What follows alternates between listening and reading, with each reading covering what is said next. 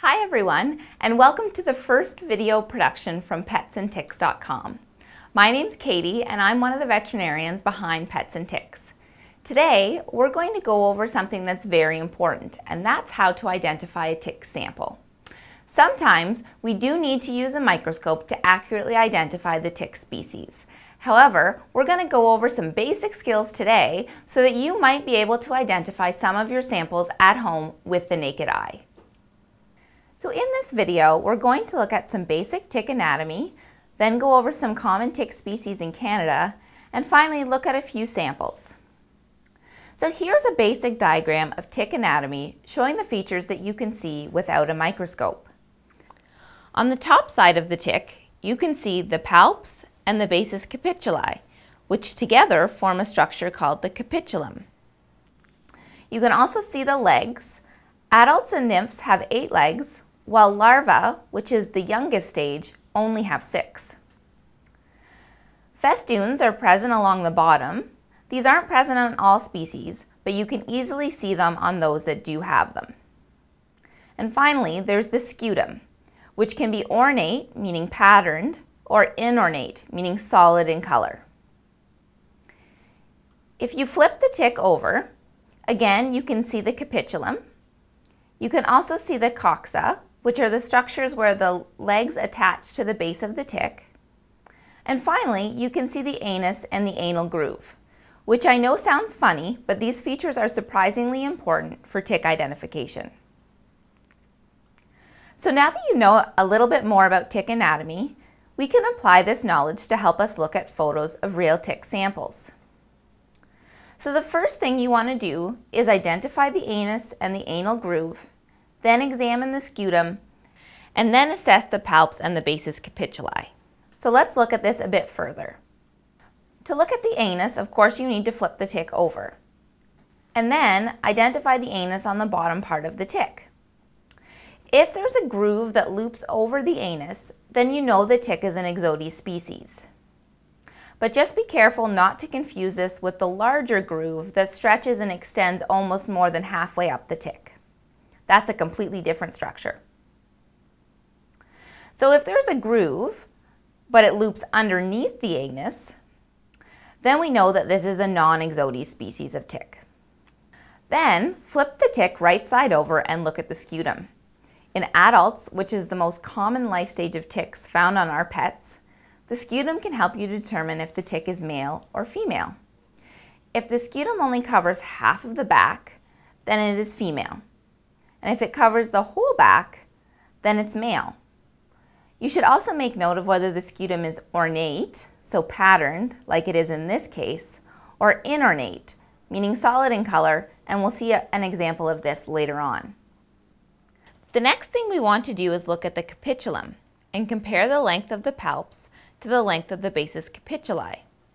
These images show you 2 different combinations. On the left-hand side, you see long, thin palps, which means the palps are much longer than the length of the basis capituli, which is the bottom arrow. On the right-hand side, you see short, broad palps. These palps are about the same length as the basis capituli. Finally, you can also look at the shape of the basis capituli. To note, ticks can be very small, so you may not be able to differentiate the shape of this feature with the naked eye. But if you can, some species have a rectangular basis capituli, as shown on the left, and one species of interest to us has a hexagonal shaped basis capituli, which is shown on the right. So now we're going to look at some common species. You will find most of these images on our website too, whenever you need a refresher. So the first species that we're going to look at is Ixodes scapularis, or the black-legged tick. And this is the tick that we're most concerned about right now in Canada because it's been expanding its range dramatically. To note, in British Columbia, the predominant Ixodes species is Ixodes pacificus, or the western black-legged tick. This tick does appear the same to the naked eye, but we can differentiate them under a microscope. So as you see here in this picture, they have long palps and an inornate scutum, so this solid brown area. And as you see, because the scutum is only half the back, this is a female tick. The next species is Ixodes cookii, or the groundhog tick. And here, the biggest differentiation between this tick and the black-legged tick is the fact that the scutum is quite angled versus oval with the black-legged tick.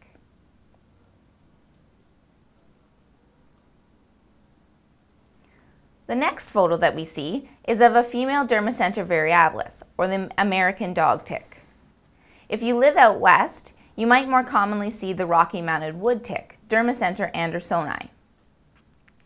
Both of these species appear very similar, but again, we can differentiate them under a microscope.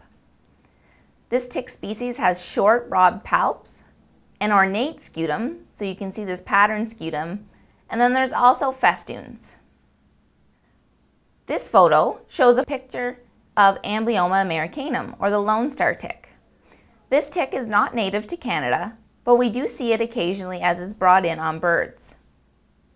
This tick provides us with a great example of very long, thin palps, and also festoons along the bottom.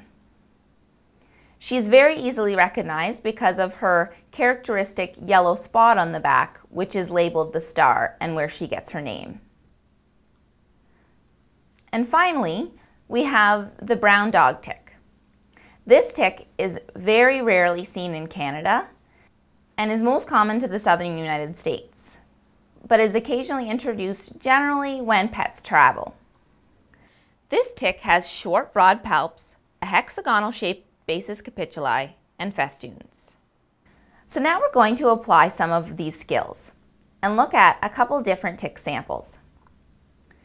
If you're at home, the best way to look at a tick sample is put it on a white background, so a paper towel or a piece of paper, and find a really good light source. So maybe a couple extra flashlights or a really good flashlight on your cell phone. So in this image, we have two tick samples.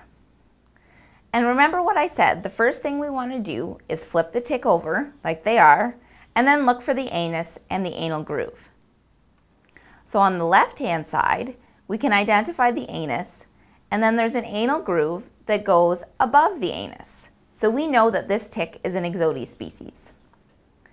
The tick on the right-hand side, if we find the anus, the groove is actually below the anus, and therefore we know that this species of tick is not an Ixodes species.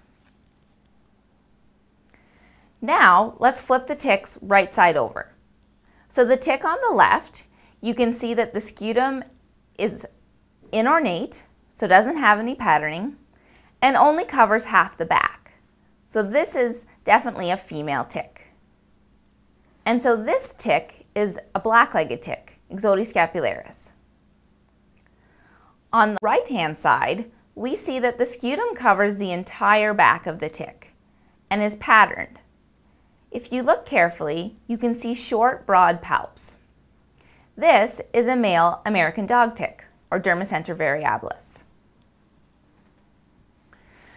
So, after this video, if you're still having difficulties identifying a tick, which is completely okay, you can send us a photo or submit your tick to us.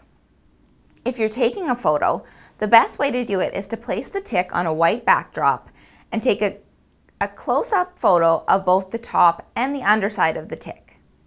If you're sending in your sample, make sure to include a damp cotton ball or piece of paper just to keep the tick moist.